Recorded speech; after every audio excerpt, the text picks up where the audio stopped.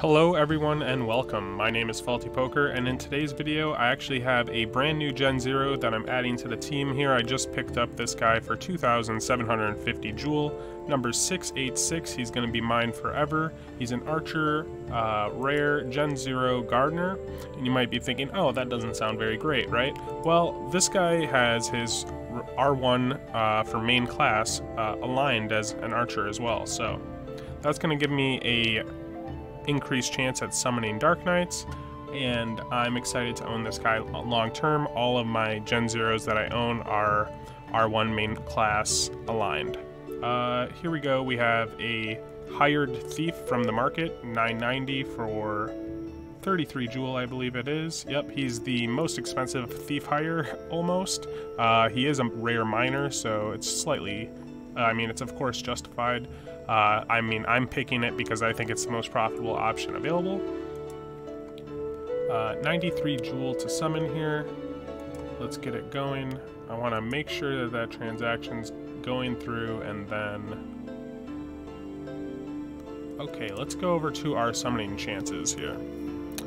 As you can see, we have a 17.58% chance at getting a Gen 1 5 out of 5 Dark Knight. That's very exciting. We have a 2% chance at a warrior. I only mention that because of our chance at mining that we're going to have. 49% chance at archer, 28% chance at thief. Either of those would be significant if I got mining on them as well. We have a 37% chance at mining, 39% chance at gardening. Hoping not to see gardening, of course, but it's our most likely profession. We have a 9% chance at fishing, 14% chance at foraging. So this being our most likely profession doesn't scare me whatsoever. I'm not here worried about any individual summon attempt. I look at this as a profitability in the long term, and I just know 37% of the time I'm going to get mining, and that'll be great. That's all I need. I have a 51% chance at getting better than a common. Taking a look at our recessives here, we can see my archer that I just picked up. Very excited to add him to the team. He's got a aligned R1 on main class. The thief that we're hiring has mining as his dominant. That's the only thing that I really have to say about it.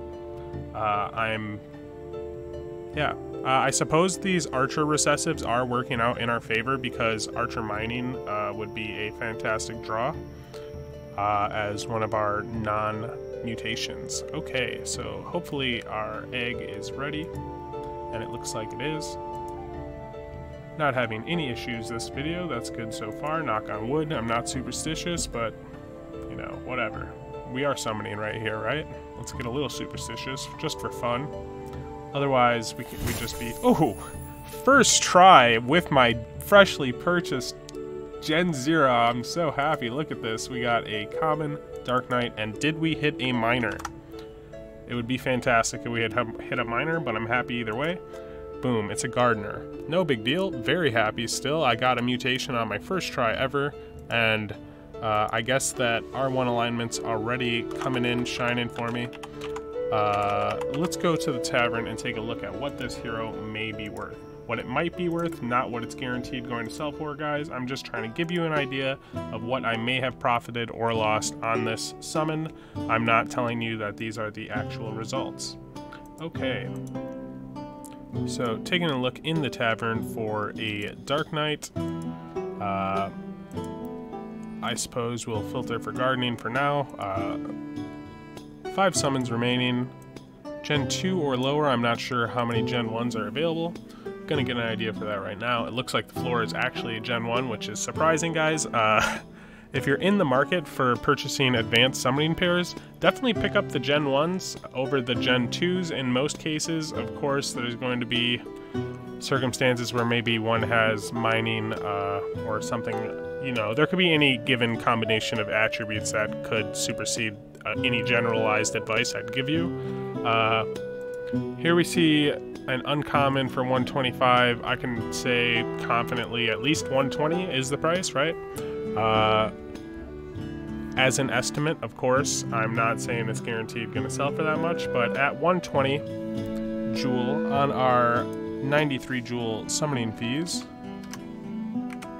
that is going to be a 22 joule profit. Pretty happy with that.